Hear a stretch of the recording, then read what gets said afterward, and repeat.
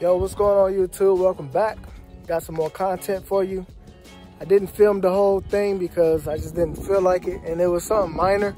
I am getting the B-pillar emblems put in. Got it out. It's easy. I'm about to show you real quick on how to do this. And basically, B-pillar's there, right? All right. So what you do is, you come to the interior of your car. As you look behind me, you just take out the trim there. There's, I want to say it's a 14mm bolt holding your seatbelt in. You take that down and you pull it out. So the end result is, you see here, you keep that in, you don't have to take that out. You pull out the plastic piece here. The 14mm bolt goes through here. Once that comes out, where's that trim piece? This trim piece here comes off, as you can see. That comes off. Takes a little bit of prying, and you gotta be careful because these plastic tabs hold it in. Right there, and it's like a little metal clip. So just be careful. Use a plastic molding removal tool or something.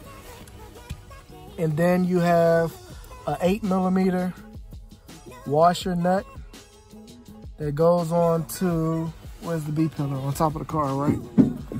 Oh. So, you see that? These studs? That 8mm washer nut goes on the back of that. And you see the B-pillar. The B-pillar stud goes down there. You got a clip here. And then the last stud goes in there. So I'm gonna push this through and let you see it. It's gonna be kind of difficult with one hand, but all right. So that pushes in. I'm using my phone, but that's what I've been recording all my videos with. That pushes in. Once you push that in, I don't know if you can see it, but the stud ends up going through there. And you take the washer nut, and I use a 1/4 inch 8mm socket with an extension. And you basically just set that washer nut inside of that tool and line it up. Do not drop this down in that hole. If that drops down in the hole, it goes into the abyss and you'll never find it. So anyway, you line that up and get it in. I'm doing this with one hand, so I'm being extra risky right now. But I know what I'm doing.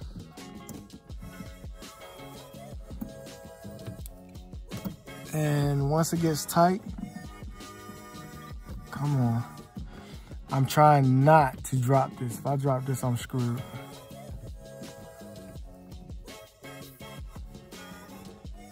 There we go. So that is in there. Can you see it? That's in there. We're gonna do the same thing for the one at the bottom. Stick it in the end of the extension. Boom. Got it in. Now we just spin.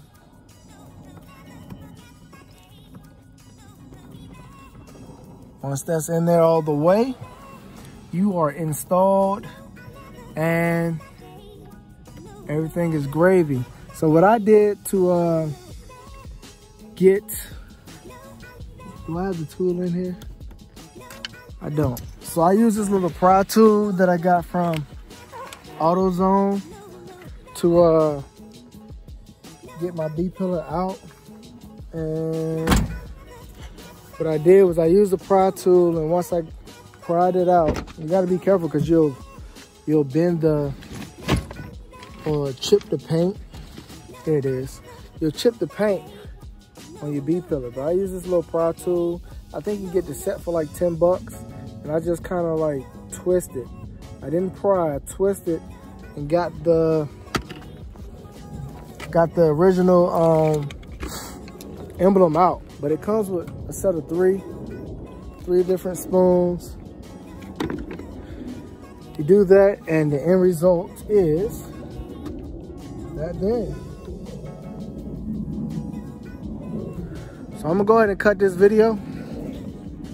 What I'll do is, guess I'll move my cars. I got several cars, both of the Lexuses, my Cadillac, my other Celica, my truck. I'm gonna move some of the cars and then let you see what the emblem looks like installed onto the car. And that'll be it. If you like the video, go ahead and hit that like button. If you haven't already done so, hit the subscribe button and tap that notification bell so you can get notifications when I drop new drops. You know, I gotta drop these videos for y'all so y'all can stay entertained. I need more subscribers, so subscribe. Support the channel. We're trying to get big. This is a niche car scene. Not too many people have 3rd gen Toyota Celicas. And I just want to expand our horizons and get our recognition, because most people, they talk about the Celica Supra or the Toyota Supra, you know, which was the generation after they separated the two and just went from Celica Supra to Supra. And anytime you hear Supra, the guys go crazy. Anytime you hear Celica, it's like, yeah, it's a cool car, whatever. But the Celica birthed the Supra. And people don't try to give us our recognition for that. We birthed the Toyota Supra. So without the Celica, especially this particular Celica, you know, without this particular Celica, there wouldn't have been no Supra. No Mark II, no Mark III, no Mark IV, you know. The Mark I Celica Supra, it was kind of ugly. Nobody really liked that car.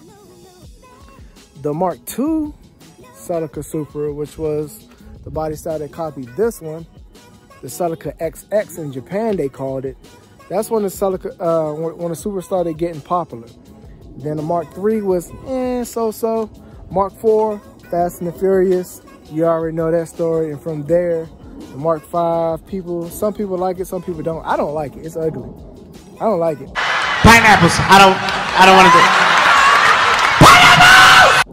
If you haven't seen the Mark V Supra in person, when you see it, you're going to be highly disappointed. Somebody come look at this. Look at this. Somebody come and look at this.